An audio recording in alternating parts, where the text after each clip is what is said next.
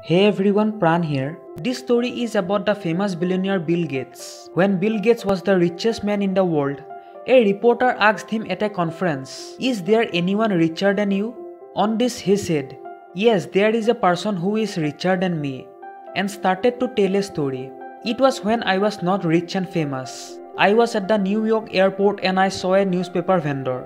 I took a newspaper from him and realized I had no change.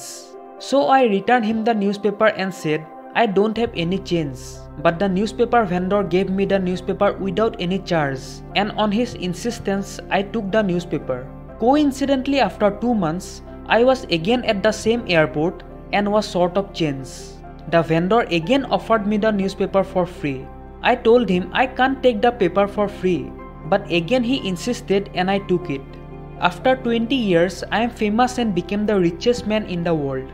One day I suddenly remembered that newspaper vendor. Luckily I was able to track him down. I met him and asked, "Do you know me?"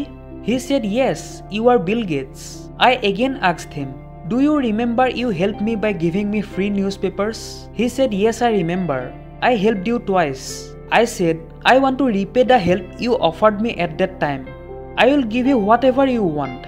He said, "Sir, whatever you give me now, but you won't be able to repay my help." I asked why. He said, "I was a poor newspaper vendor at that time, but I still helped you. I did not wait to become rich to offer you help." At that time I realized he was richer than me, not by money, but from heart.